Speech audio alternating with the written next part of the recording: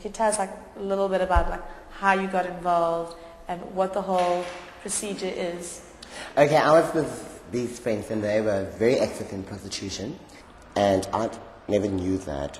And eventually, you got sucked into, it's like a vacuum cleaner that sucks you into it. And because they're the only two gay people I really know, or people that I trusted at that stage, and you would do anything, you know, not to lose them.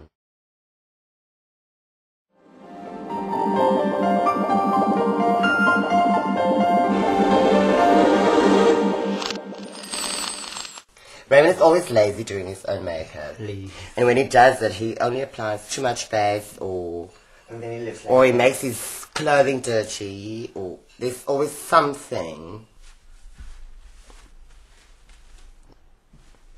I'm happy with my penis.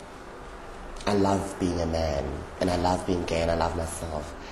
And I love women's clothing, and I like to dress up at times like a woman, but that doesn't necessarily say I want to be a woman. You know, you look like Mother Africa. Hi, Bob. I am in love with my kid, she's my mother.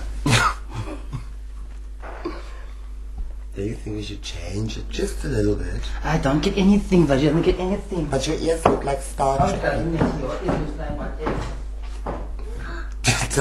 Do you think it's nice? No.